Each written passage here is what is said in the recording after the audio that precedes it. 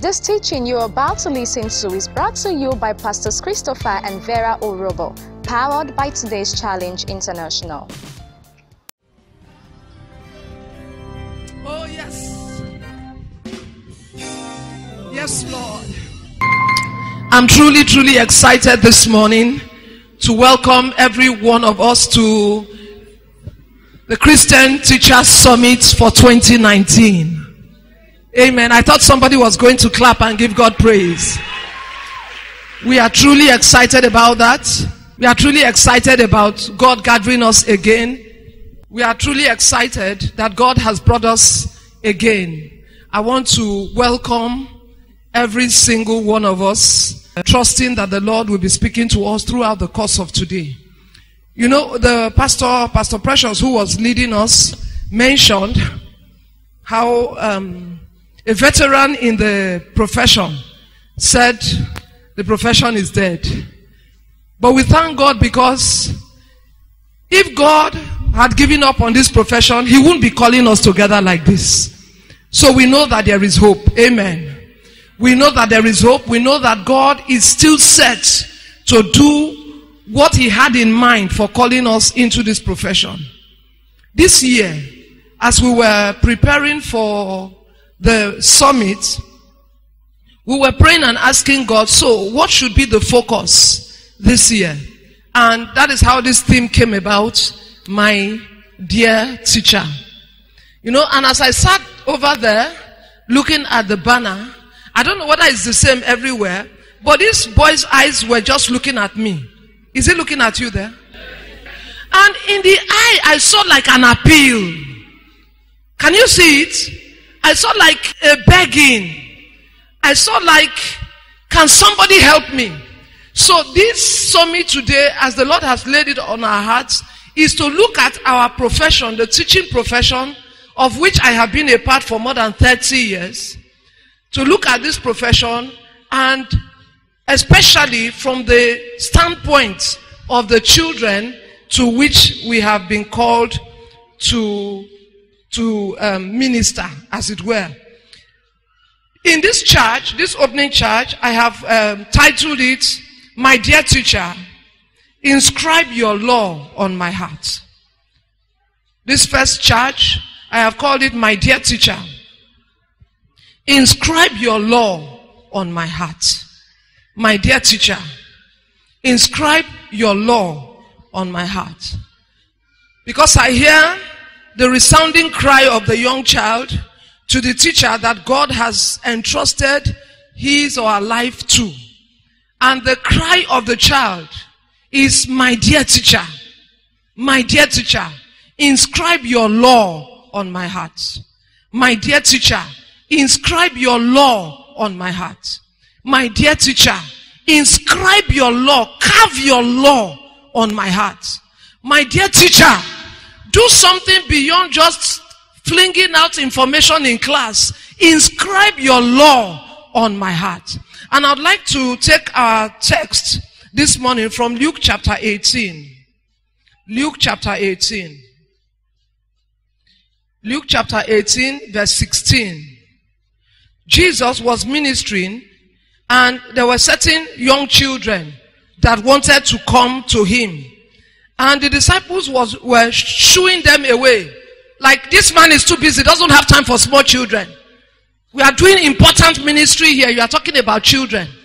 What has children got to do with this? We are looking for adults, people who can reason. And they were driving the children away from the Lord Jesus Christ. And in that Luke 18 verse 16, the Bible says, but Jesus called them unto him and said, suffer little children to come unto me, and forbid them not, for of such is the kingdom of God. They were driving away the children. Send them away. These are not important people. We need important people. We need professors. We need doctors. We need lawyers. What are these children hanging around here for? Please get away from here. We don't need you here. When Jesus saw it, he was displeased. He was displeased, and he turned to his disciples and said, allow those children to come here. Of such is the kingdom of heaven. Every time God looks at a young child, he's looking beyond that age of that child. Every time God looks at a young child, he's looking at the future. He's looking at the destiny that he had planned for that child. For those disciples that shooed those children away, they were looking at this pot-bellied small boy. But Jesus was looking at what he could turn that boy into. He said, allow those children to come, for of such is the kingdom of heaven. In other words, every small child, whether young toddlers, whether teenagers, whatever the age, so far is a young child, they are important to God. Every young child is important to God. So don't send them away. Let them come. And I do know that even in the classroom where you are teaching, especially if you are at the nursery level, at the primary level, there's a temptation to look at those children as small children. Please, let me just do whatever I can do to keep them occupied. But Jesus said, of such is the future. Of such is the future. Of such is the future. And Jesus now invested time on those children. The Bible says he laid his hands on them and blessed them. Invested time. Invested prayer. Because those children were important to him. The resounding cry of the teacher, of the child to the teacher, carve your law, inscribe your law on my heart. Why this cry? Why are the children crying? Why are the young children in the nursery, the primary, why are they crying? Habakkuk chapter 2. Habakkuk chapter 2. In Habakkuk chapter 2, the prophecy of Habakkuk, verse 2. Habakkuk chapter 2, verse 2. It says, and the Lord answered me and said, write the vision, that's inscribe the vision, and make it plain upon tables, that he may run that readeth it. Why the cry? People cannot run until something has deliberately been inscribed on their life. The reason why many people cannot run today to the fulfillment of their destiny was that there was an omission of a teacher when they were young. That teacher may even be their own parents, because the first teacher that a child is exposed to is a mother and the father at home. The reason why many people's destinies have become mad is that there was no deliberate writing of the vision. Some of them destined to be great professors, but nobody deliberately wrote the vision in their hearts. Nobody took time to deliberately inscribe their destiny for them to see. And so they grew up. Now we have graduates who cannot write a simple letter of application. The other day we wanted to employ some people in church, and we said, go and write application. These were graduates. I was shocked to see letters arriving. People with B.Ed, people with BA, people with BSc, writing letters. What has crippled these people to the extent that right now, even the basic thing they cannot do? Because at some point, nobody deliberately took time to write the vision on their hearts. My fellow teacher, I don't know, when you see that child in your class, does it occur to you that there is a deliberate vision for the life of this child? You may see the child as a young person who is just running around in the class, but God sees this person as somebody with a great destiny. And our privilege as teachers is that God has positioned us to be the ones to write that vision on their hearts. Where this child knows beyond a shadow of doubt, I am not supposed to be a non-entity. I am not supposed to end up a useless nobody. But you know, the pain becomes When the Christian teacher doesn't understand that this is the reason for my election as a Christian teacher, instead of writing a vision of success, inadvertently the teacher begins to write a vision of defeat. Look at you, stubborn idiot, goat, you have no brain, you are not going to go anywhere. You know that you are writing a different kind of vision, and that vision you are writing is not the one that God put you in that position to write. If these children that are under our care are to run to the fulfillment of their God-given destiny, we as teachers have been given the privilege to write very clearly what that future will be for them. I believe, and I strongly believe this, that no student, no child was particularly born without a destiny. No child was born without a destiny. I'm reminded of the story of Esther. We all know the story of Esther in scriptures. We know that if there was one girl that shouldn't have become anything in life, it's Esther. Because this girl, at a very tender age, was already an orphan. Not that she was already an orphan alone. The Bible says she was now in captivity. So everything in her youthful age was already set towards defeat and failure. But I thank God, amen. I thank God that she had a teacher in her life. She had a teacher in the person of her uncle, who sat her down and deliberately began to teach this young girl. Esther, you have a destiny. Esther, there's somewhere you are going. Esther, you are going to be somebody.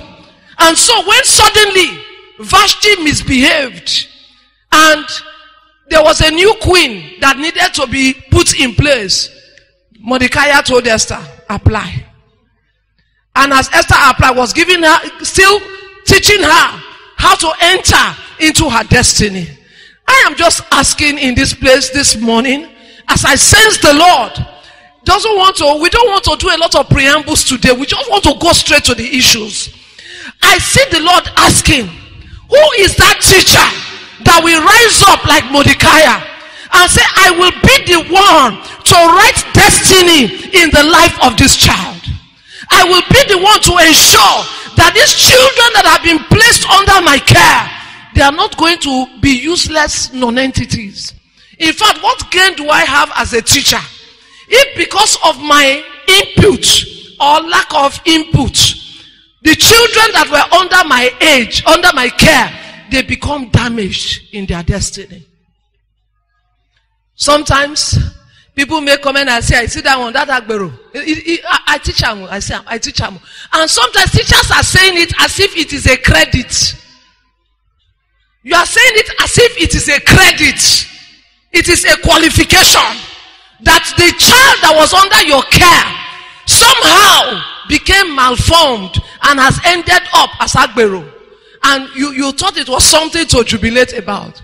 But for Mordecai, Esther, who was just an orphan, and I don't know the kind of children that are in your class. Some are orphans. Some cannot even pay school fees. I don't know if you saw that video that went viral the other day. That's a success girl. How many of you saw it? They go flock. And you know that girl is a dramatist. They go flock. They go tire. Just listening to that girl, you can see that that girl has something. Am I right? That girl has something. And that cry that she's saying they will flock. A teacher can interpret that as this girl is too stubborn. But I wish you can look at that girl from a different perspective and see somebody that is crying for expression. See somebody that is crying that, oh my God, am I going to end up just being driven out of class like this? You know, the girl was even saying, it's better they keep her in class and be flogging her. Does that not show a child that wants to go somewhere? I don't know the kind of children that are in your class, and somehow you have given up on some of them. And I said, as for this one, nothing. And in fact, you have joined the enemy to be calling them names, to inscribe negative vision in their eyes. I pray that the Lord will help you this morning. I said, I pray that the Lord will help you this morning So no child was particularly born without a destiny, and no child was born without a capacity to learn. No child. Even if you see those imbeciles, they have capacity to learn at their own level. Every child has capacity to learn. That is why if you look at the philosophy of education, you look at our philosophy of education, you see that we normally say that a child can become anything depending on how he or she is handled, what he or she is exposed to, and the environment in which he or she is developed. Any child can become anything depending on how that child is handled, depending on what the child is exposed to, and depending on the environment. Was it an accommodating environment? Was it a loving environment?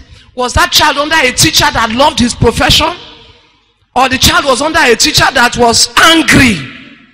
Angry because he was already angry from home and was not going to put the best in the life of the students. Every child can become something. Now this example is not really a classroom example, but there's a man of God, or there was a man of God by the name of Smith Wigglesworth. This was a very powerful man of God. He was a British citizen. One day he went to preach.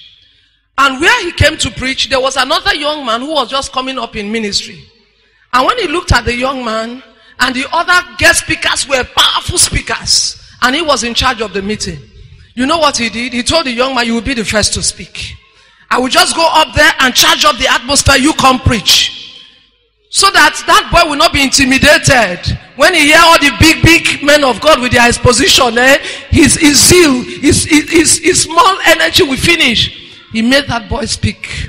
When the boy finished speaking, he said, see me afterwards. See me afterwards. Come to my house and see me. For the next 7 years, he sat over the life of that young man until he became an international preacher. When I heard that story, it touched my heart. That a person can look at another young person and see greatness to be nurtured.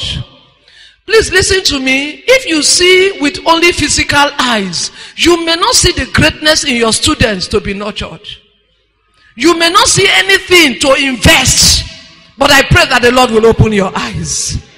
I pray that the Lord will open your eyes to see that every single child has capacity to become something great in life, if only I can invest. Especially in our teaching, we of course we know that when we talk about learning in a classroom situation, we normally say that learning is a relatively permanent change in behavior. Those of you that are not educationists, you didn't read education, you may not know this. That learning is a relatively permanent change in behavior or behavior potentiality. That is to say that I went to class as an English teacher and I was just giving the students information does not mean that I have done my job. In education, you have not done your job until there is a change, a permanent change in the behavior of that student. Do you know that there are some children that would have become doctors? You know what made them never to become doctor? Their maths teacher. Their maths teacher in JS1 was the problem. Because when that teacher came to class, whether the students were sleeping, whether they were awake, was none of his business. And this was supposed to be a Christian teacher. They were just talking. If the children even venture to ask, they say, shut up there. What have I taught that you don't understand? Blockhead. And you know what you have done is that you have permanently silenced that child's inquisitiveness to learn. Even though I wasn't a great math student, I made F9 in math, praise God. I trace it to my teacher. Because I got to university and got another teacher for statistics and I made A in statistics. I found out that a subject like math is even so easy. If I bought 5 bananas for 100 naira. Now, if somebody gives you 1,000 naira, how many bananas can you buy with it? Do you know that if you didn't teach the student well, the first question we ask is, ma, I have not even seen 1,000 with my eye. How can I know how many banana I can use it to buy? Is anybody getting me? So the child does not even see how he can apply what you have taught in the classroom to a real life situation. But when I go to class and I do my job, what I am looking for is that this child not only engages with the course in class, but that after he leaves the class, he can apply it. So you teach him a little physics, chemistry, all those things, and he gets home and he looks at the mother's gas and the thing is bringing a red flame. Say, no, why is this thing bringing red flame? And the child begins to do. And mother says, I better not spoil my gas, so not spoil my gas. Say, mommy, just relax. This thing is not supposed to be red flame, it's supposed to be blue.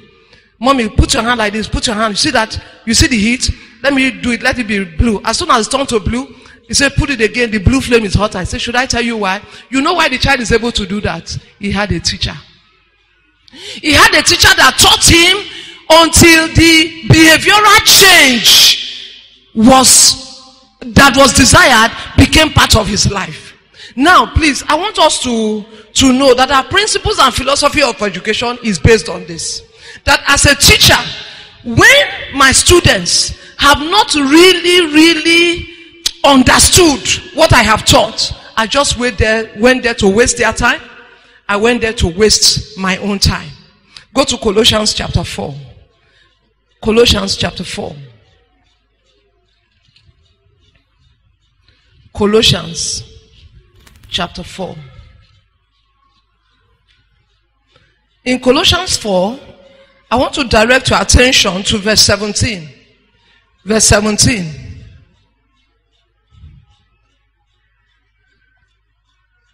And say to Archippus, take heed to the ministry which thou hast received in the Lord, that thou fulfill it.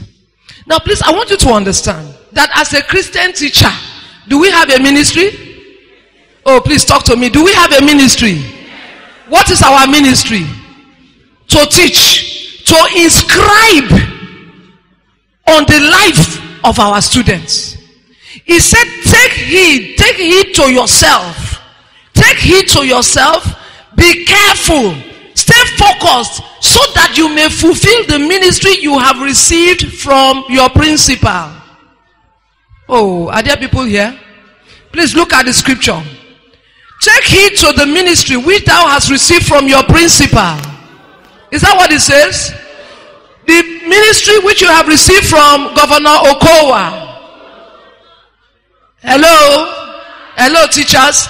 The ministry you have received from your HM. The ministry you have received from who? That is where many people are missing it. They think it is my proprietors that gave me this job. Some people think, for those of us that are government workers, it's Okowa that gave us work. Some people think it was the CIEs. But may I inform you this morning, in case you didn't know, that the ministry of a teacher is a ministry handed over to us by the Lord. There may be some of you that it was not your plan to teach. You just stumbled into the profession. Whether you stumbled into it or it was your plan, like it has always been my plan to be a teacher. But some of you probably look for a job here, look for a job everywhere, you couldn't find. You say, let me be managing this one first. Whether you are managing this one first or it was a deliberate choice, I want you to understand that so long as you are in the profession, it is a ministry that you have received from who, please? And may I tell you, it is a fearful thing when a person loses sight of who his true caller is. It's a fearful thing when you lose sight of who your real employer is. It's a fearful thing when you lose sight of the one who called you to the profession. I want you to understand that the one who called us to the profession is not our immediate employee. It is the Lord. It is the Lord that put you there and said, please take care of these children for me. No. If God is the one that said, take care of these children for me, can you afford to do this work lackadaisically? The answer is no. You know, as a teacher myself, sometimes you are very, very tired. And there are sometimes that, bodily speaking, you are just not up there. But when you remember who called you to this work, and you remember that this 10, maybe it's 13 weeks or 15 weeks. If I am negligent, these children are going to miss something that they can never recover. You don't understand that if I am negligent, if you are teaching a JS1 class, for example, and the students come in that JS1, and the first term you are supposed to teach them basic things in grammar, but you were negligent and you didn't teach them. I hope you know that forever that damage is permanent. Because when the child gets to second term, the teacher is not going to go back to the work you ought to have done in the first term. And this is what makes this thing so critical.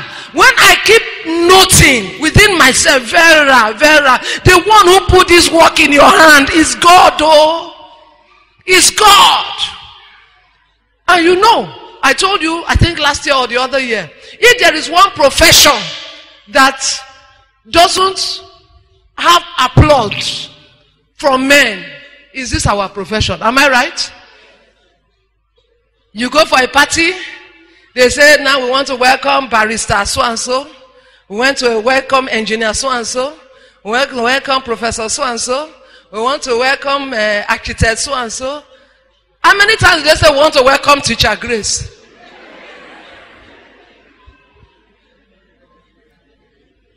So if you go by the way we are even treated, and sometimes even the children you are trying to help don't even understand that you are trying to help them. Their parents can even come and make trouble up and down. But when you remember that the person to whom I am accountable is not this child, is not his parents, is not even my proprietor, then I settle down to say, God, I cannot fail you in this responsibility. When you don't see teaching as a ministry, you will not do it the way that pleases God. You know, many of us that are Christians, some of us are deacons, deaconesses in our churches. Some may even be pastors in our churches. May I tell you that sometimes you take that pastoral work or deaconess work so serious in your church, more than you take the teaching profession. But may I quickly inform you, in my own estimation, understanding the word of God, God will call you more accountable for these children. Lives he gave to you to mold. And you just fiddled with it the way you like. He said, take heed, was like a warning. Take heed to yourself. And I hear the Lord giving that very stern warning this morning. Some of you here, you may be student teachers. You are learning to be a teacher. I want you to note that there is a warning for this profession. Take heed to this ministry. Take heed to this ministry which you have received, because you are dealing with the lives of men. You are dealing with the destinies of men. You are dealing with the future of human beings. If we were to take care of chairs and tables, no problem. If we were to take care of computers, no problem. But these are human lives. These are human lives.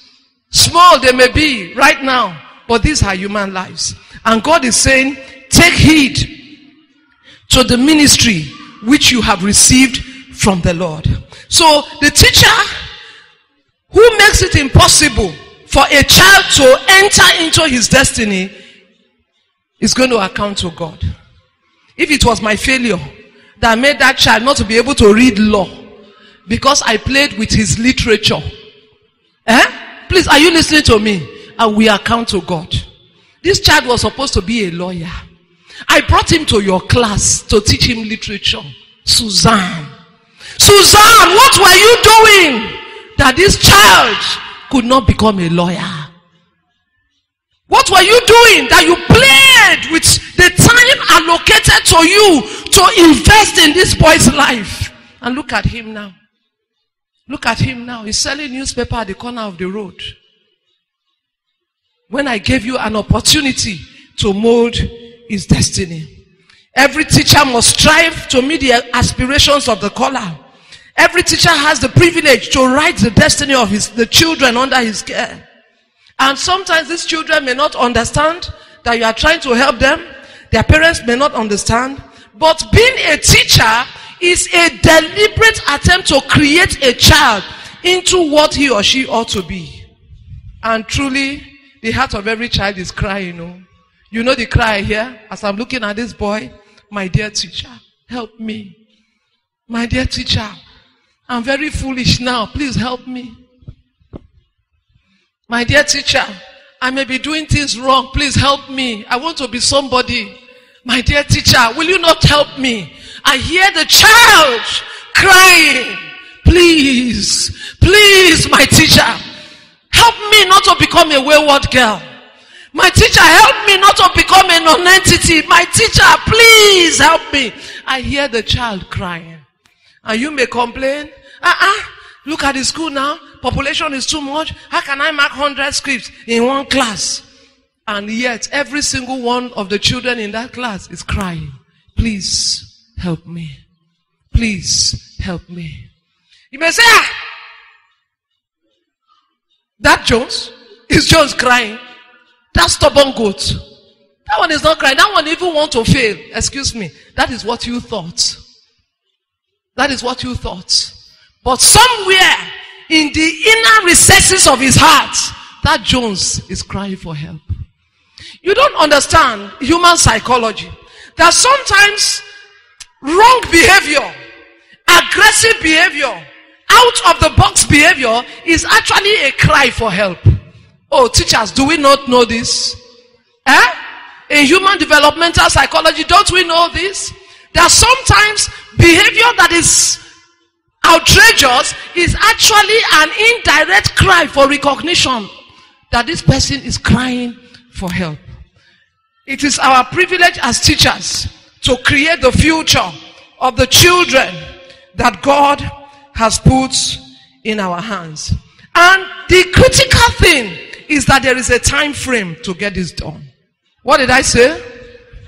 There is a time frame. I wish you have forever to invest on the children under your care, but you don't. There is a time frame and a time limit to achieve this. You know, I'm sure you all know about communism and Marxism. When Karl Marx got up and was spreading his satanic doctrine, taking over Russia, taking over China and places like that, he had a target population. He wasn't going for the adults. He didn't give a damn about the adults. His focus was on teenagers from the age of 12 to 18. Finish. 12 to 18. And his philosophy is that once I can get this age bracket, finish, my philosophy will stand the test of time. And he did it. The mental change that he brought was not for the old people. It was for the young people. You see these people that are rich, nobody's supposed to be richer than the other. Everybody's supposed to be equal. So they see the rich people, they see them as the oppressors and all that. And that's how communism took root. The emphasis was only on the young people. So even the devil knows that the age that you can actually do much good or much damage is not the old people. That's why the devil doesn't really care too much about an old man. If you put a young man here, and you put an old man here, and you tell the devil to choose, guess who he will choose? He will choose the young man. What is he doing with an old man? Have you ever seen that they called old men to go and fight political battles? Have you seen old men jumping up and down doing all these things? No. They know that the people to use to fight any battle in any generation are the young people. And that is the target. It was, what is this man's name? Let me see. Hitler. Hitler was the one that said, if you want to destroy any nation, forget the old people, face the young. And that was what he did. When Daniel was taken to Babylon, I don't know if you ever sat down to think about that Daniel story. I mean, the king went to Israel, raided it, and took slaves.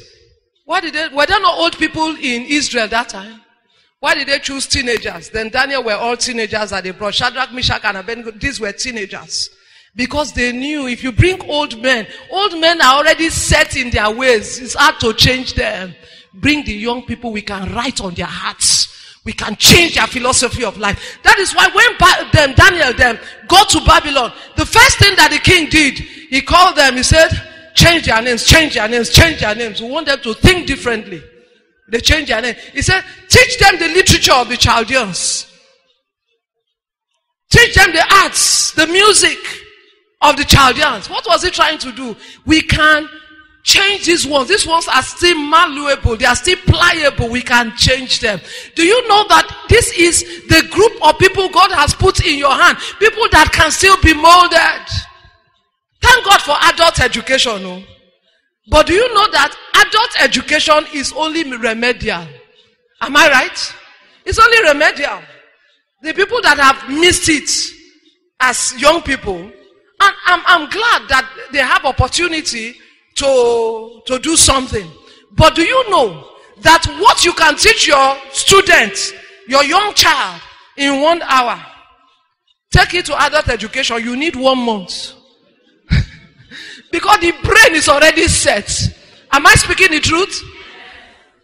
But God has given these children to us at an age where, you know, if you remember your educational psychology, it said their mind is a tabula rasa.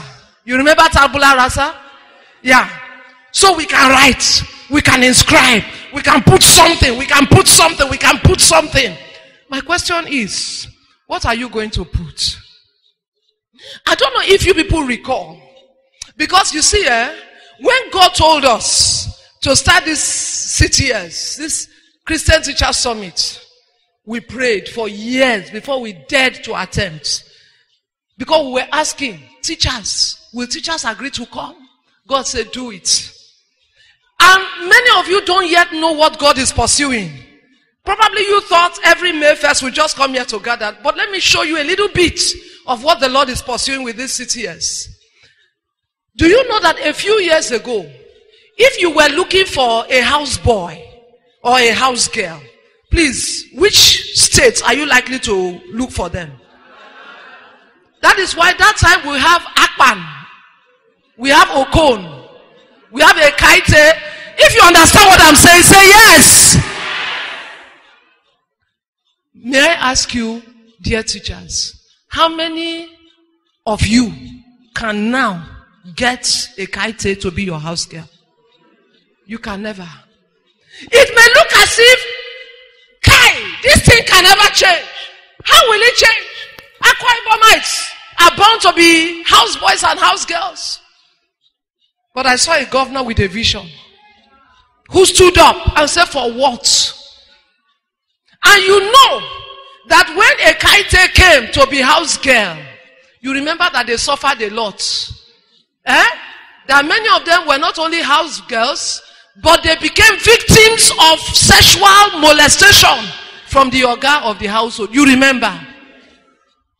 When a governor rose up and said, enough is enough.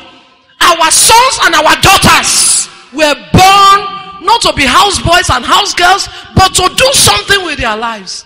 Now you can't find a Ekaite to be your house girl. As I was praying for this program, the Lord said in my heart, who is it that will rise up to change the fortunes of our sons and daughters in Delta State? Who is it that will look beyond salary and see his classroom as a breeding ground for a new generation of Delta children? There cannot be a transformation of any place until there's a transformation of the young people. The transformation of the young people is what actually brings serious transformation in any land. Because this is the opening charge, let me take 2 scriptures and trust that the Lord will finish what he has started in the name of Jesus. Now please, I want you to understand that Delta State is in God's plan and God's agenda. And those children under our care, it may not look like it yet. Maybe sometimes, even as a teacher, your salary is not paid for a while. Don't let it bother you. There will be a change. Oh, I didn't hear a believing amen. Maybe you are even working in a private school that your proprietor or your proprietress doesn't even appreciate your effort. Please, I want you to note that the one for whom you are working is not that proprietor. A man can do anything if he catches a vision of who gave him that assignment. A man can do anything. Look at our sons and our daughters. Look at our sons and our daughters.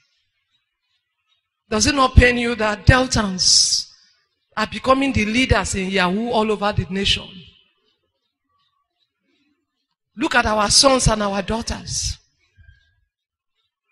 Tramadol, all kinds of hard drugs.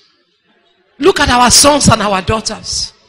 And you as a parent, you may think my children are safe. I brought them up well. Don't rejoice too quickly. Don't rejoice too quickly. Because that's your child that you are boasting that is safe. You are not tying him in the bedroom with you. He's going to interact outside. Who will change? Who will change the destiny of this state? And it may appear that, but I am just a small classroom teacher. I'm only handling a few students. What difference can I make? Do you know that that class you are handling is enough if you will handle it well? Say amen. If you will handle that class well, it's okay. We know that all serious formal education is within the age bracket that God has called us into. And you know the age is reducing year by year. Now 6 months left, they go school. Am I right? A child does not even know how to finish breastfeeding. Is already learning ABC in class, which is really a tragedy. You remember that in those days, when Western education came, for you to go to primary 1, what was the measurement? I don't know how they knew that. That somehow when you are growing up, your limbs will be growing pari passu. So if your hand doesn't touch your ear, they know you have not reached 6 years. Go and sit at home. Those of you that are young moms here, I want you to know that carrying your children and going to dump them somewhere is a very wrong direction to go. But that's not my talk right now. What I want to say to you is that the age bracket for formal education, let's take it, say, from 3 and maybe to 21 years. These are critical years. Do you notice that when a child gets to university, like I'm teaching the higher institution, do we flog children in the university? No. Why? Because we are assuming that the child has been formed. It's not at this age now that we want to start doing all those things. We are supposed to be building on what has already been laid. And that is why, please, if you are teaching at the lower level, I want you to know that your task, God is counting on you seriously. So in conclusion, what is the challenge for us as Christian teachers? What is the challenge for us as Christian teachers? The challenge is that the devil knows that the best time to damage a life is in the formative years. The best time to damage a life is in the formative years. Those of you that are parents, please let me quickly say to you, the first 6 years of your child's life, don't play with it. The first 6 years of your child's life. Don't play with it. Let me ask. A child who sucks thumb, either sucking thumb or a child that sucks them. Have you seen those children? And they were not stopped when they were young. When the man is 40 years, can you stop him that time? Now, but because the man is older, he is wiser, so he likes to comport himself. But once in a while, you know they will forget. Before they know, at 40 years. If you see any man or any woman who lacks direction at 40 years, it will take a miracle for him to get direction ever in his life. If you see anybody who has arrived at 40 years, whatever habit he learned before he got to that age can never be changed. Why? Because they have been permanently engraving in his life. They can't go away again. And that is why when we have the privilege of dealing with these children at the early age, when we can still write into their lives, we must never ever take it for granted. You know that many marriages fail in their formative years. You know, some of you have daughters that you will not allow to cook because you have house girl. Only for Ngozi to marry and doesn't know how to make Eba successfully. We didn't know that we were already creating a disaster for the future. Anything, life principles that were not imputed into a human being in those formative years, it becomes a lost cause as that person is growing older. So as a Christian teacher, God has placed you at this critical age bracket where men's destinies are formed. So, one thing I saw about God, as this child is saying, oh God, oh my teacher, inscribe your law in my heart. God also liked to inscribe things, and I'll show you. God also liked to write. Let's look at it, and that's where we are going to close this opening charge. Go to Hebrews. Hebrews chapter 8. Hebrews chapter 8. If you look at Hebrews chapter 8, I'd like to read from verse 7. Hebrews 8 verse 7. For if that first covenant had been faultless, then should no place have been sought for the second. For finding fault with them, he said, behold, the days come, saith the Lord, when I will make a new covenant with the house of Israel and with the house of Judah, not according to the covenant that I made with their fathers in the days when I took them by the hand to lead them out of the land of Egypt, because they continued not in my covenant, and I regarded them not, saith the Lord. For this is the covenant that I will make with the house of Israel after those days, saith the Lord. I will put my laws into their mind. I will write them in their hearts, and I will be to them a God, and they shall be to me a people. And they shall not teach any man his neighbor, and every man his brother, saying, know the Lord, for all shall know me, from the least to the greatest. Now, what is the context of this relating to what we are talking about today? When the children of Israel left Egypt and they were going to the promised land, the original plan of God for them, when he told Moses, gather the children of Israel to the foot of the mount, his plan was that he will come and write his laws on their hearts. To write his laws on their hearts. That was the plan. But unfortunately, their hearts were not available. The Bible says when the people saw the thunder and the lightning, they were so scared, they ran away. And they said to Moses, we are too afraid to come before God. You go. Let God speak to you. Anything he tells you, come and tell us. They ran away. So when God saw that the people's hearts were not available, he said, Moses, come up to the mountain. And for the next 40 days and 40 nights, Moses was up there.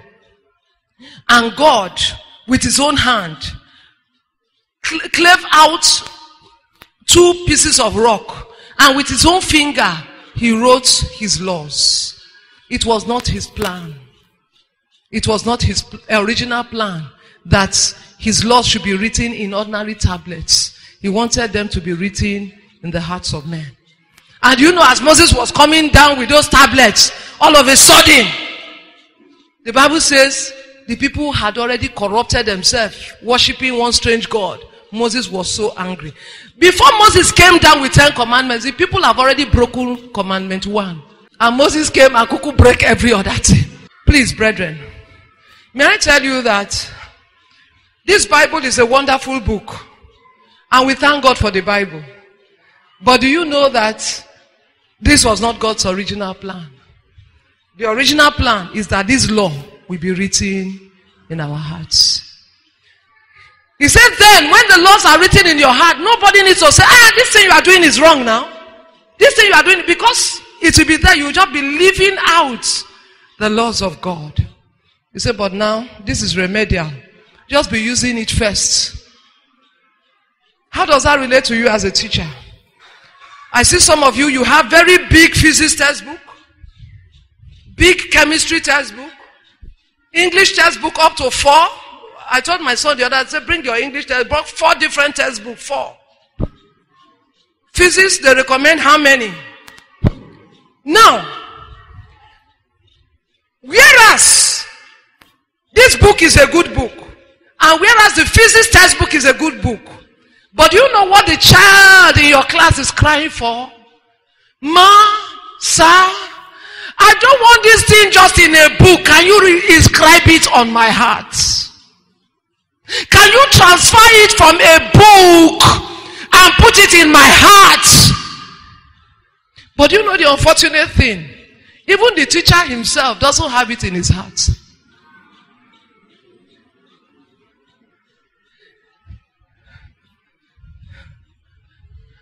Teacher get to class.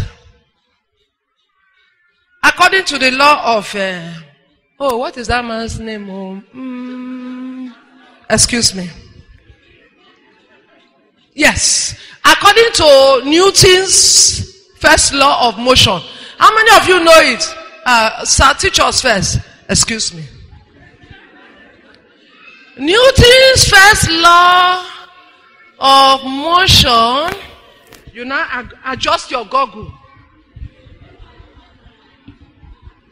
It states that everything will remain in a state of inertia until acted upon by an external force. And because this thing is not the flesh of the teacher, this teacher has not internalized it. He cannot even use a simple example to tell the students that what this law means is that if you put this book here, it will remain there until somebody remove it. If a child that was in a physics class was told that this book that is here will remain here until somebody touch it, when he gets to exam hall, will he remember Newton's law? Yes. Yes, he will, because he sees a practical engagement of that law. Whereas books are good, but books are supposed to be reference materials. The teacher, who is a Christian teacher, just the way the Bible describes Jesus, the subject I'm teaching is supposed to become my flesh. When I get to the class, I know what I am teaching. When I get to the class, I know my subject. I'm not carrying textbook up and down. And that is why when we are testing our students, whether for tests, whether for exams, how do we normally do it? If that child that you have taught for 1 term comes into the hall with paper or with the notebook, he hid it or he hid it there and he's spying, what do you call that? Exam malpractice. Dear teacher, do you know that you are the first exam malpractice person? Because this is exam you took for 4 years. This is course you read for 4 years. And you are coming to the class. It's not at your fingertips. And this child is crying. My dear teacher, can you inscribe your law on my heart? Can you make this subject real to me? Can you inscribe your law on my heart? That's the first dimension. But the second dimension, which is also very important, if not more important, is that teacher, that Christian teacher, as God's representative to inscribe the law of God in the hearts of the children. This is a very important segment of our work. Inscribe your subjects, good, that's why you are there. But also, God is expecting, as a Christian teacher, that you will inscribe His own law, His own value system in the hearts of your students. Christian teacher, I want you to know, one of the things that the Lord has asked us to do, which we've been doing, we go to secondary schools. We've been to some of your secondary schools. We go to campuses to talk to the students, because we know that a child that can be taught godly principles from primary and secondary school, hardly will the child depart from it. Am I speaking the truth? If I were to ask some of you here, you gave your life to Christ, secondary school, please, if you gave your life to Christ from secondary school, let me see your hands. Secondary school, look at it. Look at it. University. University. After I graduated. So you see it now. That is to say that as a Christian teacher, one of your responsibilities is to engrave, is to write the law of God in the hearts of your children. And you know what I found out?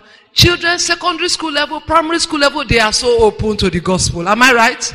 Before you say they want to repent, they want to repent. But here is the problem, which is going to lead us to pray a very serious prayer. Here is the problem. The real dilemma now is that there are many people professing to be Christian teachers who are not living the life of a Christian.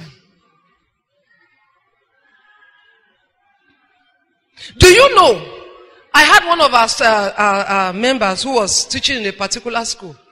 And when he got to exam time, the proprietor, who is a deacon in one school, called them, in one church rather, and said, this is it. You remember, you are handling English. You give them the solution. You must give them solution, give them solution. And this sister, I think she was teaching English. She said, no, that's totally against my conviction. He said, we are helping the students. What is bad about that? She said, the help I would have helped them is the one I helped them to learn. This one is not mine. But do you know why many teachers cannot enforce that? Is that even the teacher, the certificate he is carrying is fake. And whereas I am teaching in a class with forged certificates, it lowers my moral prowess, the push to say, no, stop that. You know why as a teacher, it will be very hard for you to stop malpractice in your class. Because when you were an undergraduate, from year 1 to graduation, that was what you did. So anytime the students are cheating, something inside of you, when you want to tell, say, Kwomamu, Kwomamu, Kwomamu. Just keep quiet there. When you were in their shoe, what did you do? So you put yourself together again. Do you know, when you as an individual, you lack the life of morality, you lack the life of Christ, you may claim to be a Christian, you may claim to go to church, But inside your heart, somewhere you know that you are not living the life of Christ. And that is the real critical issue. So if God wanted to help us in this state, in the educational system, I believe that the first starting point is for every teacher to check their hearts. The starting point is for you and I to check our hearts. Have we really submitted ourselves to the governorship of heaven? Have we really submitted ourselves to the lordship of Jesus Christ? You know, many times people think that what Jesus is interested in is that we go to church on Sunday. Do you think that's what he's interested in? I found out a long time ago, and I thank God for one of my teachers who saw that as her responsibility. Probably I wouldn't be here today. I went to church all my life because I grew up in a Christian home. I went to church. I was very religious. I sang in the choir. I joined the GA. I joined the Lydia. Everything they said we should join, I joined. And yet, I left church and I knew that I was not truly a child of God. I knew this. That time in Abraka, how many of you graduated from Abraka? See my people. In Abraka that time, I don't know if they still do it. When I was in a council hall, there were some girls, early morning, when they sleep, they enter around 5 a.m. Then one girl will just start with one sonorous voice. When Jesus comes, where will you be? When they trump, oh my God. We are in my bed, I said, Jesus has come already. I'm going to hell already. The girls, they frightened me. But that one didn't mean that I changed. Until one day, one of my lecturers called me. Professor Osakwe, Mrs. Mabel. She called me and said, Vera, come. It was after an exam, and I was doing good. So I just finished marking your scripts. As usual, you made an A. Fantastic. You take good care of your academic work. You take good care of your appearance. What are you doing about your relationship with God? And you know the woman was an SU. And you know SU people. She started. Hey! Where I was, I said, let this woman let me go. But you know, I thank God that when she finished, she said, you want to make any decision? I said, let me go and think about it. I said, okay. So I left. I went for vacation. Do you know, throughout that vacation, sin became bitter. All the things I used to do, I enjoyed before, all of them became useless. I said, what kind of trouble is this? So when I resumed, number one, council hall, I will never forget. The Holy Spirit was on my case. Don't you see that you are a hypocrite? Don't you see you are a hypocrite? Your parents think you are a good girl? Don't you see you are a hypocrite? Hey! I knelt down in my corner. I said, God, I'm tired of being a hypocrite. I want to be a Christian. I want to be a child of God. God, I have heard that you change people's lives. Please, if you change people's lives, change my life. I'm tired of being a sinner. And you know that day, Jesus came into my life. Jesus changed me. That was 10th of May. Of 1986. 10th of May this year will be 33 years. Yeah. So on Monday, I got to class. This was a Saturday. I got to class on Monday. And then they were making noise. They wanted to include me. I said, no, I don't do such. I'm born again. You are what? Hey, see laughter. Then one of them said, I beg you. How many times we have answered altar call? Who they feel they live that kind of life? I beg, leave that thing. She will soon come back. One I said, give her 3 weeks. Just give her 3 weeks. They waited 3 weeks. They waited 3 months. 3 years, I'm still here. 33 years. 33 years of an absolute unbroken walk with God. 33 years knowing that the man of Calvary lives inside of me. 33 years of knowing beyond the shadow of doubt that I am a child of God. No matter how they laughed that day, I knew I knew I was a child of God. I knew that my life had changed. I knew I was no longer the person I used to be. Why am I telling you this story? Perhaps you go to church, but you've never had that experience of a changed life. Perhaps you go to church and supposedly you are a Christian teacher, but you know that your life has never changed. You know that your life has never changed. Do you know today, as God is saying, I'm looking for hands that I can entrust this generation of Delta youths to their hands. I wish you will respond to the Holy Spirit this morning. I wish you will say to him, yes, I have been going to church, but honestly, I know that my life is not right. There are secret sins. There are secret habits. There are secret compromises in my life. Yes, I've been going to church, but I know if I die today, now, I'm on my way to hell. Do you know that instead of saying, I beg, let's try, is it not education we came to talk about?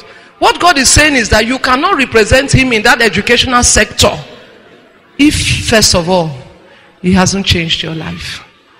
Do you know that there are some supposedly Christian teachers that have done a lot of damage to young people? A lot of damage. They go to church. They go to church. The other day, a young man in a private school. These are kindergarten, small children. He is supposed to be somebody who goes to church. He will go to the back of the class as if he's trying to teach one small girl lesson. And tell the others, face front. And he's using his finger on that child. He goes to church. Do you know that if somebody is a doctor, the damage a doctor does is not much. If an engineer make mistake, it's not much. They do road. If the road has potholes, it's just call somebody else. They will scoop out the road and replace it immediately. It's not much. But when you damage a life, it's permanent. It's permanent. This morning we are going to pray as we continue, because God has very strong instructions. That's why at the inception of this meeting this morning, I told you that we didn't even have time the way we normally introduce people. We didn't have that time because I see God is in a haste to talk to us this morning. Perhaps you are here this morning and you cannot truly say you have been forgiven. You cannot truly say that your life is right with God. You cannot truly say that Jesus is the Lord of your life. Perhaps you're here and at one point you committed your heart to Jesus, but somehow you have gone cold. You have gone cold. When you were in campus, you were on fire for Jesus, but things have changed. I want to pray this prayer first before we continue. Can we bow our heads to pray? Lord, we just thank you. We thank you for what you want to do in this state through the teaching profession. Whereas some people may have given up on this profession, but you have not given up on us. And that is why you are calling us time and time again to bring instructions by your Spirit. Lord, we want to thank you for this in the name of Jesus. Lord, this morning here are your people before you. You brought them from different places. You brought them from different locations. Father, yet for each heart this morning, you are asking, would you give me space to truly be your Lord? Lord, I'm asking you this morning, as many as you are calling into this walk with you, draw them by your Spirit. Draw them by your Spirit in the name of Jesus. Lord, I know that there are some people before the foundations of this world. It was already written that today, the 1st of May 2019, will be that day that they will commit their lives totally to follow Jesus. Lord, for such ones, I pray you draw them now. Thank you, Father. This teaching you just listened to was produced by Morning Star Media Group, an arm of Today's Challenge International. For more information, please visit our office at number 1 Dumas Close, opposite Musheshe Estate, Airport Road, Ephron, or call the number 0803 205 7709.